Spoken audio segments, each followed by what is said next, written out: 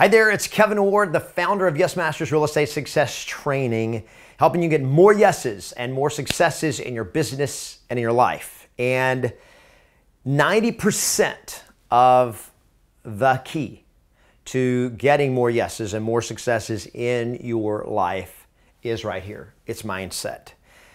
And the reason I know it's mindset is because I see in the real estate industry and my coaching and my training, I've seen real estate agents all over the country, all over the world that are highly skilled, they are smart, they've got great backgrounds, they're connected, and they don't succeed. And then I've seen other people who seem to have nothing going for them. When you look at them, you're not looking at them going like, wow, that person looks successful, and yet they turn out to be very successful. And when you talk to them, you realize, man, this person they believe in themselves. They just have that oomph factor about them. They're just somebody who makes stuff happen and they succeed at it. And it's mindset. So last week I did a video on the top 10 mindset books that I recommend that you read that will help you create a better mindset. I'll put the link below in the description of this video. Down below this video, I'll put the link so that you can click on that link and go watch that video on the top 10 books to read to help you improve your mindset. One of the books is this book right here by James Allen called As a Man Thinketh, which is taken from a book, the book of Proverbs in the Bible that says, as a man thinketh in his heart, so is he. It just basically says the way that we think defines who we become. It defines how we believe, and so therefore it defines how we act and how we behave. And so this time of year, especially at the beginning of a new year, I get from real estate agents as they're talking about starting the new year and achieving their goals this year. One of the things that happens is I tend to get a lot of emails and comments on videos and so forth from agents who are going like, I'm so frustrated because it seems like that every year I go through the same thing. I set goals and I don't reach them. And I'm frustrated. I'm afraid I can't repeat what I did last year. I had a great year and I'm afraid this year it's not gonna work for me. And so maybe you felt that. It's just like, okay, so I'm struggling because I'm trying and nothing seems to work for me. And my brain goes like, I say this, I always do it this way. And these are the kind of phrases that come out of our head when our mindset isn't right. I'm afraid this isn't going to work for me. I'm afraid I'm going to fail. I'm afraid of this. I'm afraid of that. And our fear becomes our reality. Or what if? And most of our fears, by the way, are not statements that are based on anything or they're not reality. They are an expectation of possible disaster or possible things going wrong. So it's that concept that we talk about fear, F-E-A-R, false evidence appearing real. That it's the perception that what if something happens? What if something goes wrong? What if this happens? What if that happens? And it's always an expectation of things not going right. I always say I'm going to do something and I don't do it. I always make a goal and then I don't achieve it. I can't do whatever other people can do. Everybody else does this, but I can't do that. Or I'm not that way. I'm not smart. I'm not disciplined. I'm not whatever. I can't seem to break through. And so we have these phrases that come out of our head or these statements that basically are a reflection of a mindset. And here's the reality is, the set of your mind is going to determine the course of your life. Because our mind steers our behavior. It steers the direction our life takes. And so if our thoughts say, okay, I believe this, then we're going to live into that. And so the secret here is, how do I create a stronger mindset? How do I create a more powerful, positive mindset that will help me break through, that will help me achieve my goals, that will help me have success, and so forth? And so here's what you do. If you don't like what you're believing, if you don't like your mindset, if you're struggling with a lack of confidence, if you're struggling with fear, if you're struggling with procrastination, if you're struggling with anger or guilt, all of those come back to mindset. They're very much a part of the way we think, the way we feel. And when we talk about mindset, it's also a lot of our emotions. And all of that comes together in this massively powerful pull that sets the course of our life. And if you want to change your outcome, if you want to change the results you're getting, you got to change the way that you think. And the way I couch it is this right here. When we make these kind of statements, what we're doing is we're creating a story of how we believe our life is going to go, and then we live into that story. Yeah, well, I know I'm not going to do that because I'm not smart enough. I know that's not going to happen for me because I'm not good with people, or I'm not outgoing, or I'm not eloquent, or I'm not a good speaker, I'm not a good communicator, I'm not a good salesperson, I'm not blah, blah, blah, blah. All these things that come out of us, and that becomes our story, and we create a story and say, this is how I am, and this is the way it goes for me. And then we live into that belief. We live into that thought. We think this way and we live into it. I'm going to give you another quote from the book. One of my top 10 books on mindset is this little bitty book by Earl Nightingale called The Strangest Secret. By the way, long before The Secret came out, this book was written back in the early 1900s.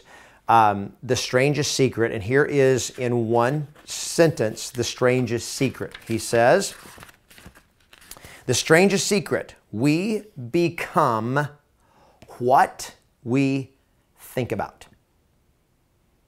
We become what we think about. I'm afraid. What am I thinking about? I'm thinking about my fears. I'm thinking about the things happening the way I don't want them to happen. So guess what? We become that.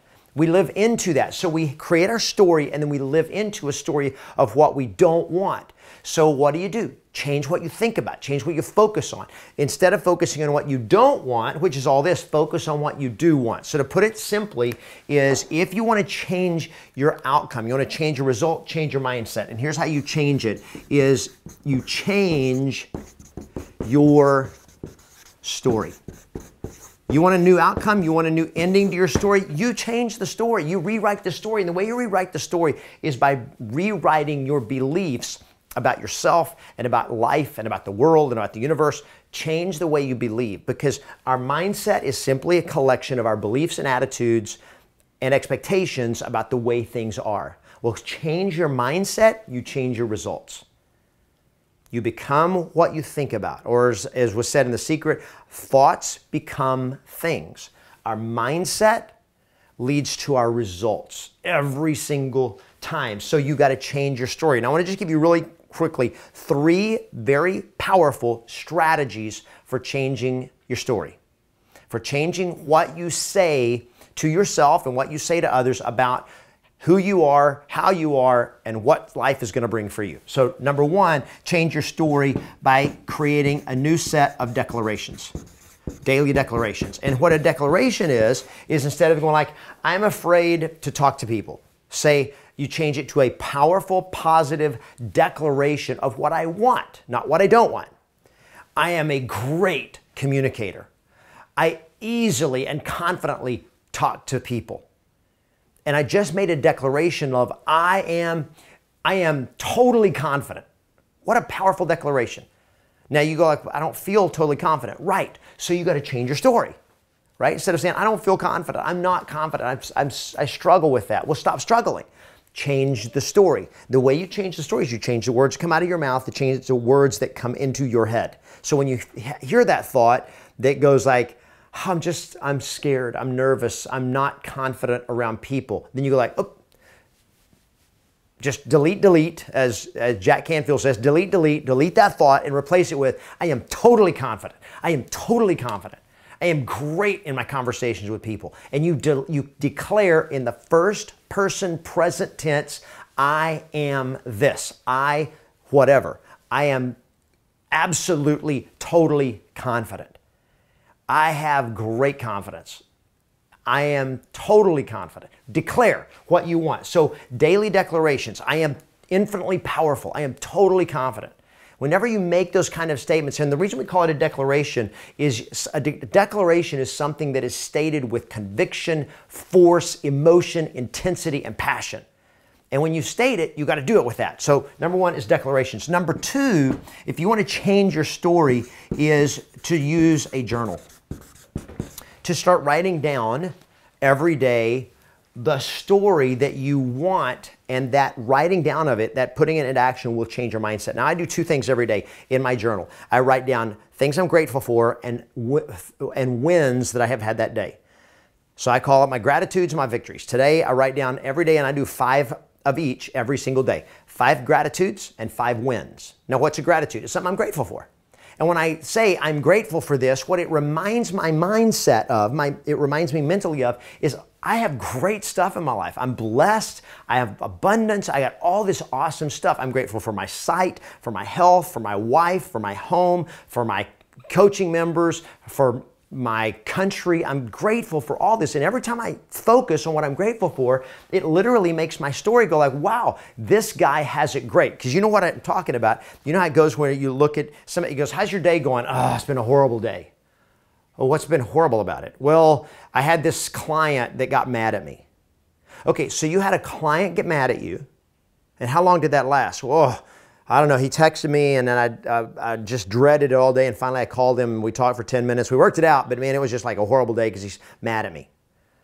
So one client made your whole 24-hour day horrible. See, here's to me would be a horrible day. I woke up and I couldn't see and I couldn't move and my house was on fire and I got a note that my wife had left me. I mean, that would be a horrible day. You see, we allow one little thing to happen and we generalize or we universalize this one little event, one little moment in our day and we go like, I had a horrible day because this happened or maybe 2 or 3 things happened. But think about all the great things going on in your life.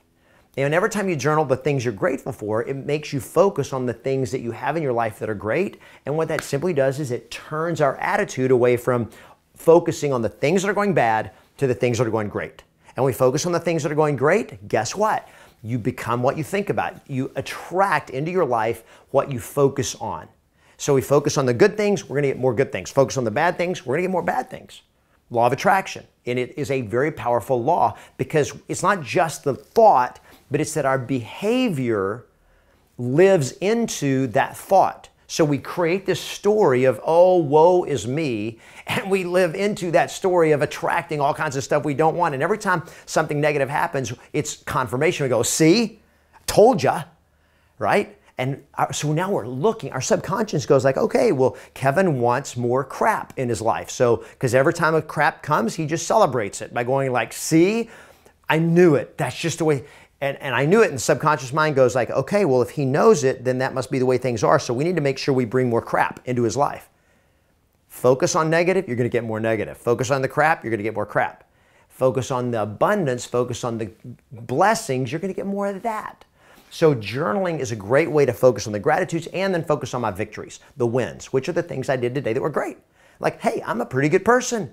Because now you change your story about who you are. Well, I'm not this way or I'm this way. I'm a procrastinator. So what about writing down the things that you took action on today? And journal those out. And what it does is as you write them down, your subconscious brain goes like, that was a good thing. And so your brain focuses, your mindset focuses on what you've accomplished, which makes your subconscious go like, okay, we need more of that. And you've now rewritten your story of, man, today was an awesome day because I did this, I did this, I did this, and I did this. And they don't have to be big things. They just have to be good things. Things that you did that would be considered a win for you today. Because you could have gone in a different direction and done something unproductive. You could have done something dishonest. You could have done something that was a waste of time, and this was actually a good use of your time. I played with my dog for 10 minutes. Now, would that be a win? Of course, because you did something good for another creature on the universe and you loved them and I was loving. You could have been mean to your dog. You could have been nasty and kicked the dog because you had a bad day at work, but you didn't. You loved your dog. It's a win. And when you focus on the things great that you're doing, it improves the mindset, right? So important. So declarations, you want to journal, and I forgot the last thing. What was the last? Oh, the last thing is visualize. Visualize. And this has been proven over and over again in studies with people in their performance. If you want a better result, visualize a better result in the things that you're doing and the things that you want before you do it. And what a visualization is it's literally, I'm going like, okay, I'm going to go meet with this client and I want to get this contract signed. I want to get this listing with this seller. Visualize going on the listing presentation and just visualize them nodding, saying, yes, absolutely. And they're going like, yeah, where do we sign? What do we need to do? And you visualize the outcome that you want, and you're more likely to get the outcome that you want. And they've proven this with people that in performance athletics. They had people visualize they're playing a round of golf, and that's all they did for 2 weeks. They visualized themselves shooting the perfect round of golf. And then they went out, and after 2 weeks, no golf. They didn't play any golf. They just visualized it every day. And then they went out, and their scores went down dramatically, which in golf means their scores got better, dramatically better, just because they visualized a better result. They've done dozens of studies like that in all different kinds of fields, that when you visualize something going the way you want, it's more likely to go the way you want. And all you're doing with this really is you've already been visualizing. People go like, well, I'm not good at visualizing. Well, anytime you say, well, what if I do this and they say that? You've already visualized them saying what you don't want to say. See, when you say, I always say I'm going to do something and I don't do it, well, you're just visualizing yourself making a commitment and then not keeping it. You're already visualizing. You just here, you're visualizing what you don't want. You're writing a story, you're creating a movie of your future in advance of failure. And you don't want it, right? You don't want failure. So create the movie in advance of success, of victory, of winning, of people saying yes to you. To me, that is the essence of where mastery starts, with being a yes master, of helping people say yes to you, is if you believe and expect from the beginning that they're going to say yes to me because they want to say yes to me, because I'm going to help them. I'm going to be the best agent for them. That when we believe and visualize them saying yes to us because it's the best for them and it's the best for us, when we believe it and visualize it, we're going to pull that toward us. That, my friend, is the power of mindset. And these are simple, a bit powerful actions that if you do them consistently, day in and day out, as a part of your day, they become a new habit of thinking that will give you a new outcome over and over and over and over again. Build your mindset. Go back and watch the video on the top 10 books. Get those books. Get one of them. At least start reading those books every day. Start putting good stuff into your brain to feed your mindset. That could easily be a fourth one I could add here, is just reading, putting good stuff into your head. Nutrients, superfood for your brain is reading great stuff, watching great videos like this. If this video has helped you, make sure you give it a thumbs up, comment down below, share this with people that you know that they're like kind of stuck in that negative world, and help them get out of it. Share this video with them. Play to win, always expect yes, and remember, your responsibility is to be the best.